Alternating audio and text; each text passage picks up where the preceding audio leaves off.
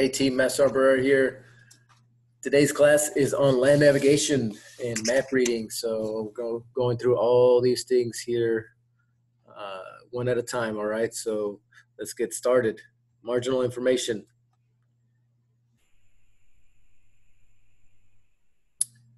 So the biggest thing here obviously is the marginal information is down here at the bottom. Most logical place to begin is in the marginal information, the symbols, and then it has useful details about the map, where they're located, and everything is explained. Sheet name, top center, and then the lower left as well. Sheet numbers, bold print, upper right margin, lower left margin. Used as a reference number to link specific maps to overlays, operations orders, and plans. So the big thing with this is you'll have your sheet number, series, all that good stuff, so you can actually put all these maps together and make an even bigger map.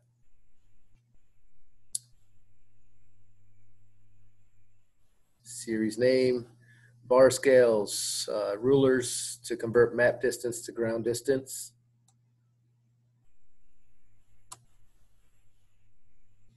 Contour interval note states the vertical distance between adjacent contour lines of the map. When supplementary contours are used, the interval is indicated.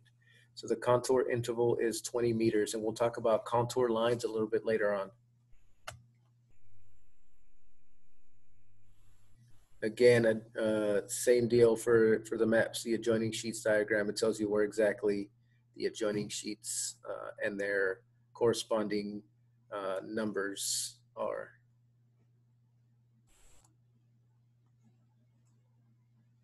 So the declination diagram, very important here. It is the relationship of true north, grid north, and magnetic north. Grid north being your map, magnetic north being your compass, and then true north obviously being north-north. Grid reference box, located lower left margin, contains instructions for composing a grid reference. And then your legend. Legend is the lower left margin, kind of tells you what all the things are on the map, you know, roads, railroads, churches, highways, etc. So the reason why it's on there is because the symbols are not always the same on every map. So colors on a military map, you have black, red, brown, blue, and green. Black is man-made features such as buildings, roads, surveyed spot elevations, and then labels as well. Red, brown, colors red and brown are combined to identify cultural features, relief features, spot elevations, and elevations such as contour lines, right? So red, brown is your contour lines. The blue identifies hydrography, however you say that word, or water features such as lakes, swamps, rivers, and drainage. And then green is vegetation.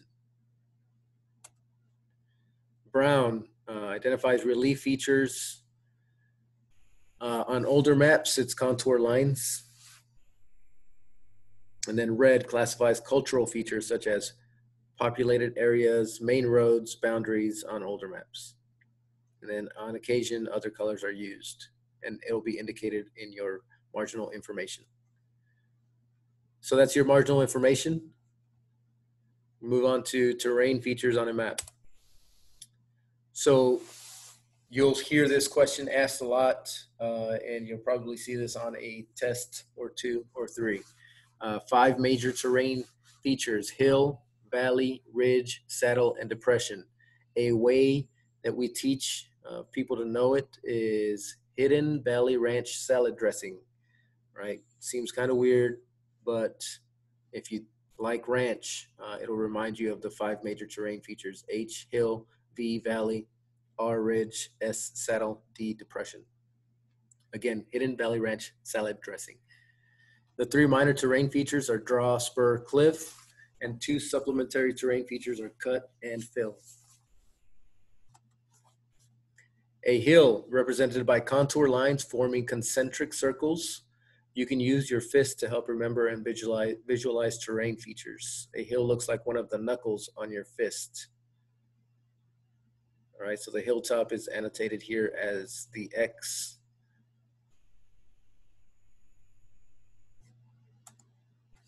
A valley usually have maneuver room and contain a stream or river. Valleys are depicted as contour lines forming a U. The lines tend to parallel a stream before crossing.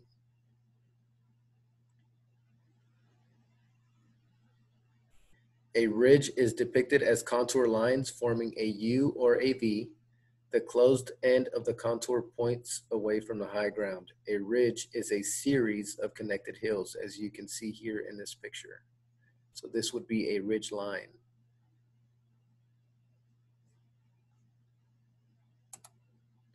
A saddle can be either lower ground between two hills or a break in a level crest. A saddle is depicted as an hourglass, just right here. A depression is depicted by closed contour lines that have tick marks pointing towards the low ground. A depression is a major terrain feature. Draw, depicted as contour lines shaped like a V with the point of the V towards the head or the high ground of the draw.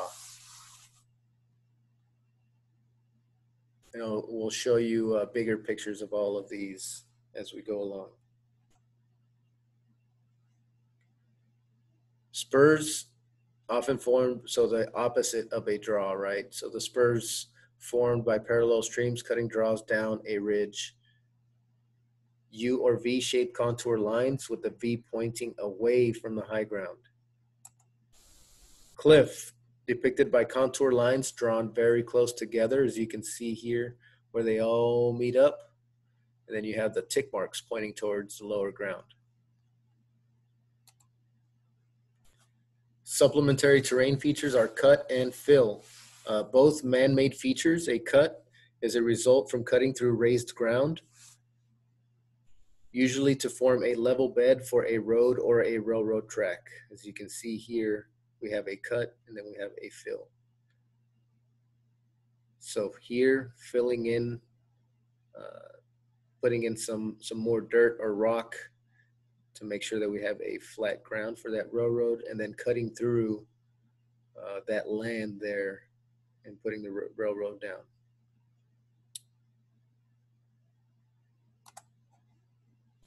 All right, so interpretation of terrain features. I'm just going to go on down the line. As you can tell, these hills are being highlighted.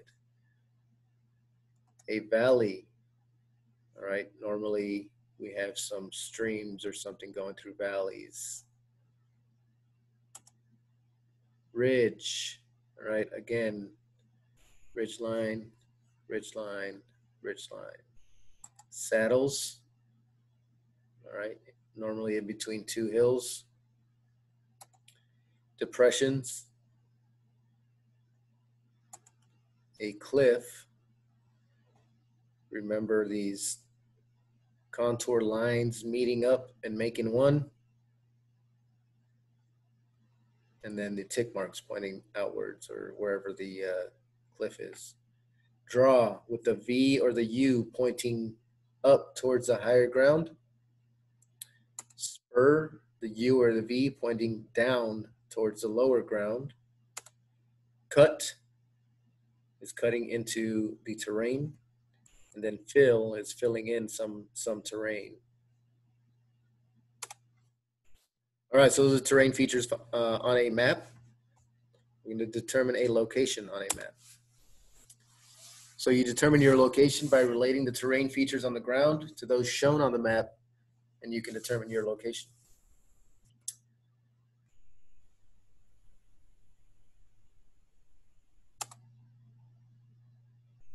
So really what's happening right here is you can see they are orienting the map to the ground. So they're making sure that as they look at their map, as they look at the ground itself, they're looking at the map and putting it towards that way. So as you can see how it turned around.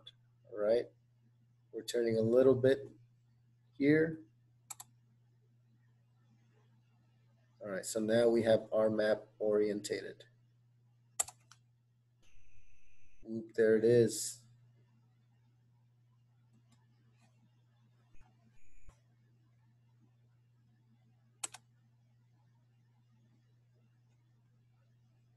All right, orient a map to the ground by terrain association, which is very similar to what just happened. First, you want to make sure that your map is pointed north. And then you turn your compass. Boom. And now your map is orientated.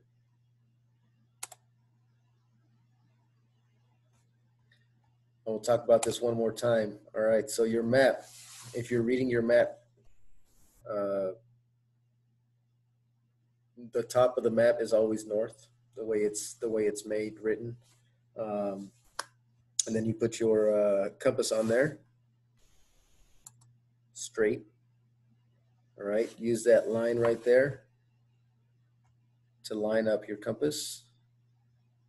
And then you turn everything together till you hit north.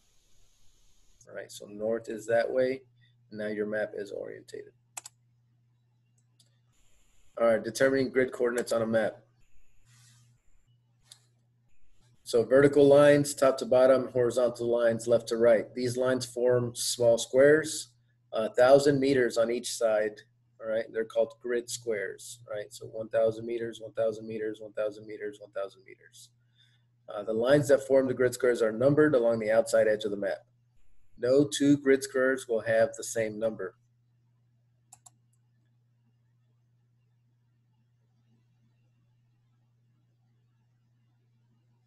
So here we'll tell you if for a 4-digit grid, 0282, that will give you a 1,000 meter precision. So if you're looking for something, a spot in particular, that might not be the grid that you would give somebody.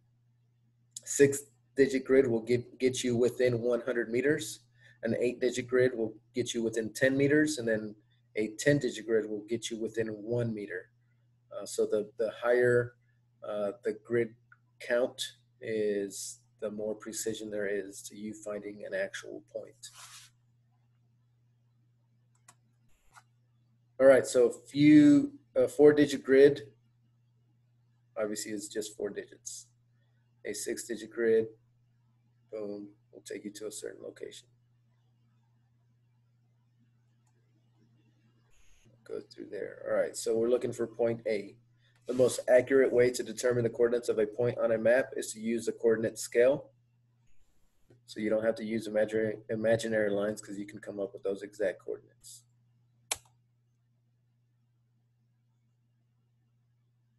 Grid square 0282. All right, so we're gonna start from this corner right here. So it's at line 02 and then 82. All right. We're gonna use a compass here and we're gonna line up with the horizontal line and then the vertical line. All right, making sure that it's flush. We're gonna move, so you wanna make sure that you read right and then up. So 02, and then when you slide it over, it's gonna be on the, you see that 6 right here, or 59. That's really, really on your eye or somebody else's eye. Could be 58, 59, or 60. Hopefully you get it as close as possible. So 0259, and then you're gonna read up. 82 looks like 32. All right, so 0259, 8231. And that's the 8-digit coordinate for point A. So the 2-letter 1,000 meter square identifier is going to be in your marginal information. All right, so you're gonna, when you give your grid out, you're gonna want to make sure that you put that grid zone identifier with your grid. So if it's on the EH or the EG, whatever the case may be, you're gonna give that grid out. So EG 02598231. We're going to determine elevation. So the maps are flat, obviously, but the ground is not. So to account for this, we measure land elevations. Contour lines are on your maps to help you determine elevation.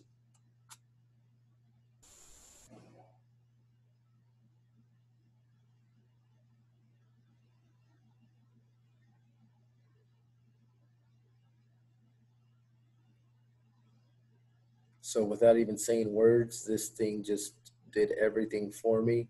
And we're going to go back and we're going to do it all over again.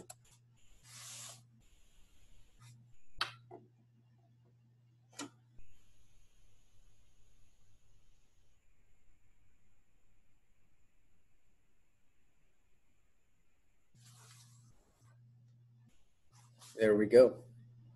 So the other thing to go with this is we talked about earlier about contour line interval, which is in your marginal information. So it'll tell you from each line to each line how many meters it is. So very important for you to know that, because you're not always going to have these numbers on your map. You might have them at the hilltop for the most part, but you may not have all these other ones. So if your hilltop says 160, and then there's just a line here, a line here, a line here, you can do the math of taking 20 meters away, or 40 meters, or 50 meters, whatever the marginal information tells you that the contour line interval is.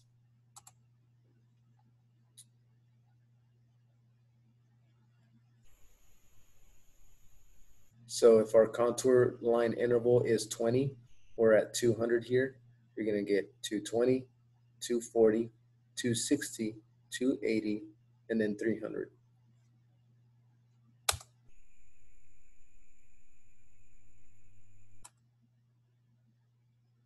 Again, your contour interval is 20 meters. Supplementary contours is 10 meters.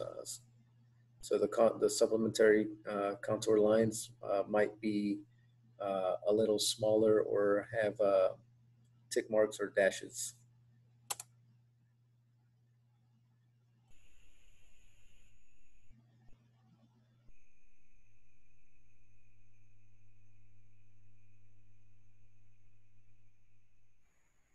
So a way to measure the hilltop, right? So we got 300 meters plus 20 is 320, 340, 360. All right, and then obviously the middle of the hilltop, you're going to add 10 meters, and it'll give you 370 meters. And then same thing, if you're going for a depression, you're taking it down, it'll take it down to 230 meters.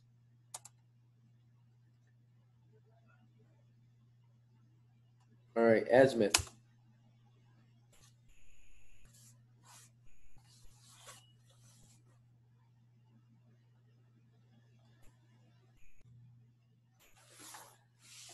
All right, so here we're going to talk about shooting an azimuth. You're going to use your compass to determine or follow an azimuth. All right, so the two methods of using your azimuth are compass to cheek or the center hold method. As you can see in this picture here, this young cadet is using the compass to cheek method.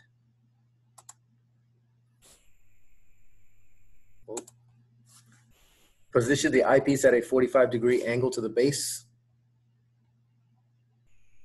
Place your thumb through the thumb loop. Form a steady base with your third and fourth fingers. You gotta look through it. All right. I mean, I can explain this all day, but unless you have a compass to use, it's not really going to help. So when we are in person, obviously we will explain how to do these. The next one is the center hold method, basically just holding it out. This one is accurate within 10 degrees. The reason why it's accurate within 10 degrees is because you're like, you want to use this when you're actually walking to to kind of point you in that right direction. Other than that, you want to use that compass to cheek method to get you as close as possible. So you're going to first lightly plot the location of the 2 points on the map using a pencil. Draw a straight edge. Right, center your protractor over the first point.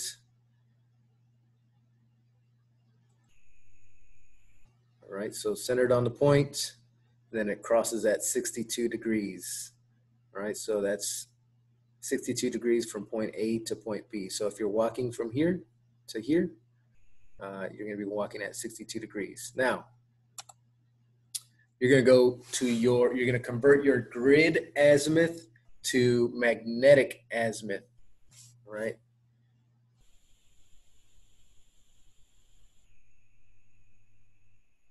And then the same thing goes for vice versa. If you're converting from grid to magnetic, you got to do a certain thing, right? So here it tells you 21 degrees.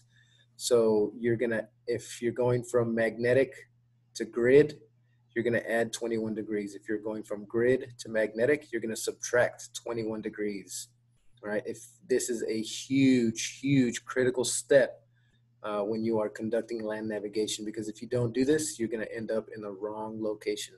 So ensure that you know this. This question about your declination diagram will be asked more than once. All right, back azimuth. So suppose you're heading 65 degrees, but you need to come back to where you started. Instead of replotting your points, just simply reverse your direction 180 degrees to find your back azimuth. All right, so if it's less than 180, you're gonna add 180. If it's greater than 180, you're gonna subtract 180. So suppose my grid is 62. I'm gonna calculate my back azimuth and it's gonna tell me 242. So if it's less, we're adding 180. All right, we're gonna do this all over again and we're gonna say, oh no.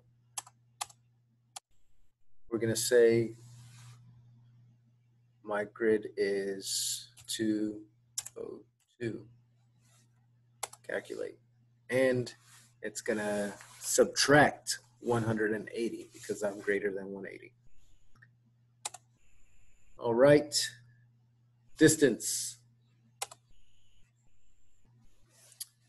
Measuring distance. A bar scales is a ruler printed on the map and used to convert distances on the map to actual ground scales. All right, so here's the deal. So you have your primary scales and then you have the extension scales. The extension scales will kind of give you smaller scaled distances. What a lot of people do is they'll start from way back here and then measure all the way to the 3,000 and say, well, I got 3,000. In all actuality, you have 4,000 because the zero starts right here. So you got to ensure that you are paying attention to that. All right. Moving on. So you're going to align. You see how that worked out right there? The right side measurement to the nearest thousands, on the left side count to the hundreds. Imagine one of the extension blocks into tenths and estimate which tenth to the left side is at.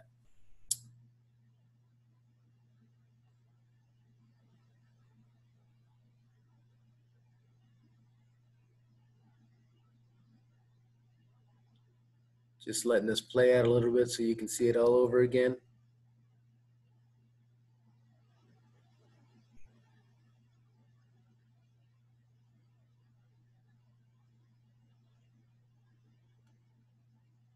And whoop, there it is.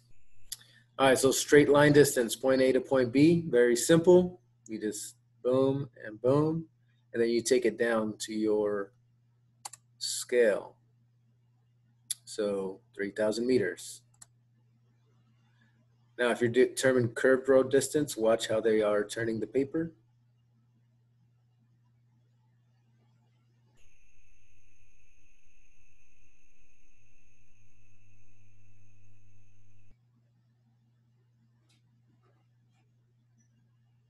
(2,580 meters from point A to point B.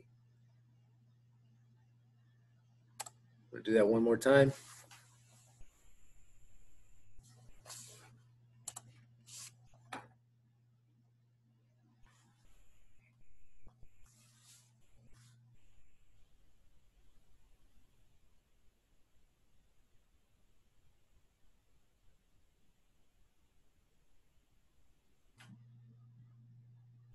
and boom goes the dynamite. And intersection, resection, very important here. Two very important things for you to know. All right, so intersection is using when you know two known locations and then you're trying to find an unknown location. So if you know the grid points to these 2 points, you're gonna do the line or grid azimuths from each one, and then where the lines intersect is where the unknown location is found on the map.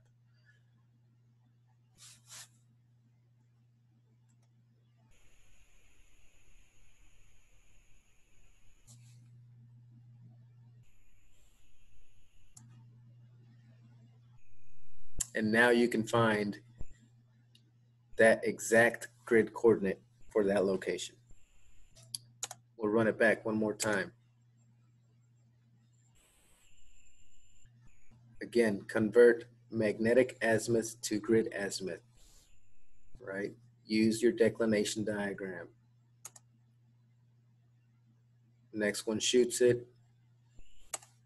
Draw your lines where they intersect. That is where that location is, right? So that's intersection. Resection is used to locate your position on a map by using at least two well-defined locations that can be pinpointed on the map. So if you are here, you can use the radio tower and the windmill, get those locations, shoot your azimuth, and then convert the magnetic azimuth to grid azimuth. Again, convert using the declination diagram. And then you do the back azimuth, which is either add or subtract 180 degrees. So you get 110 degrees and 65 degrees, which would give you your location. And now you have found your location on a map using two known points.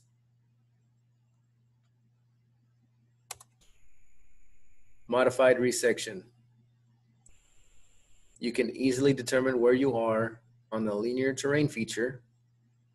A linear terrain feature could be a road, railroad, stream, ridge, etc. Let's say you knew that you were traveling on Highway 99, but didn't know exactly where on Highway 99 you were.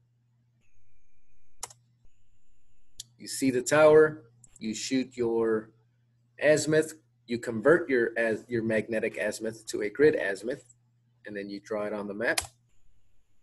You convert, or you do your back azimuth.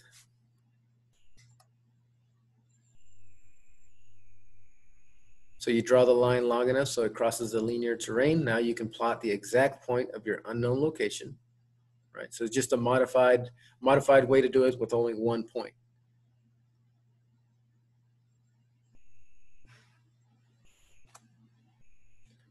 And that is pretty much it. I will send out a quick quiz. Hopefully you don't have any questions. I mean, I'm sure you will have questions, but if you do have any questions, please give us a ring. We are either by email, by Slack, phone call, whatever you need, and we'll assist you in your land navigation test.